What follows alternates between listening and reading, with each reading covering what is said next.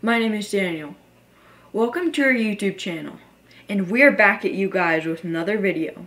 Alright, so let's get started. Today, we have a new prototype to show you. This is an experimental prototype of a pulsed magnetic motor. We built it to experiment with collapsing field energy. It's not perfect. We were not able to balance the rotor perfectly. The rotor weighs about 20 pounds and has 8 large coils on it. The stator has 8 large permanent magnets attached to it. They're attached to the inside of the aluminum casing.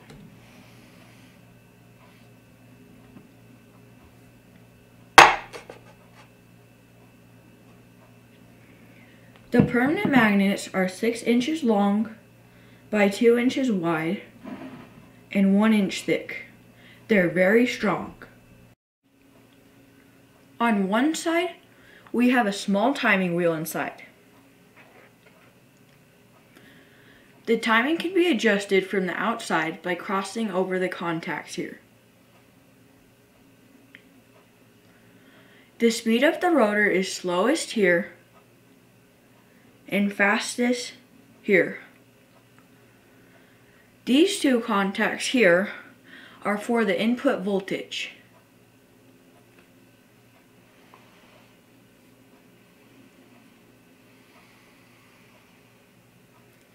The other side of the motor has 8 sets of 2 connections each. Those are to harness the collapsing field energy from each individual coil.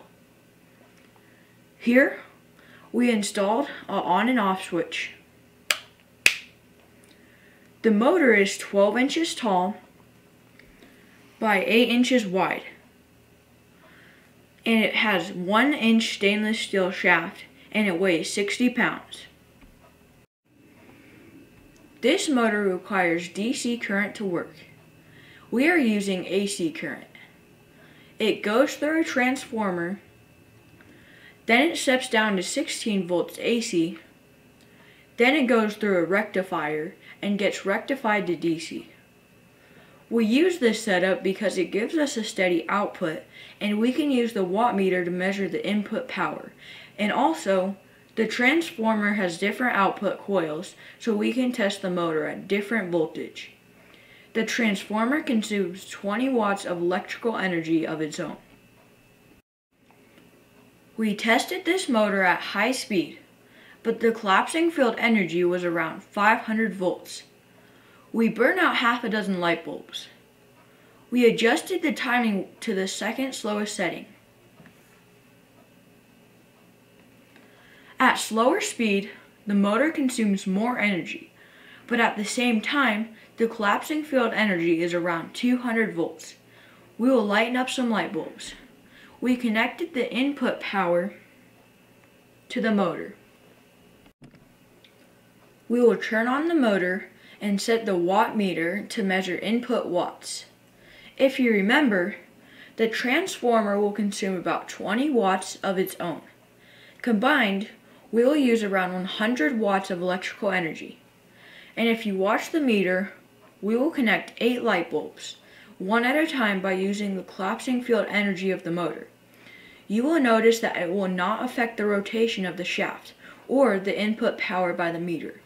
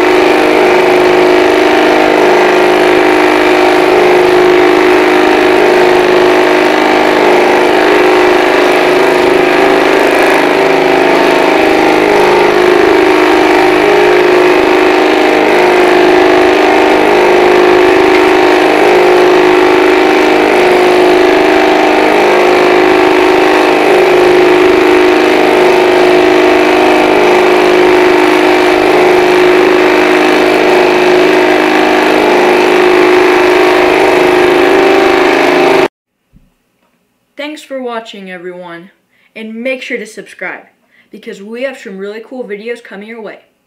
And make sure to check out our online store at www.mindoftesla.com or the link in the description. And I hope you enjoyed this video.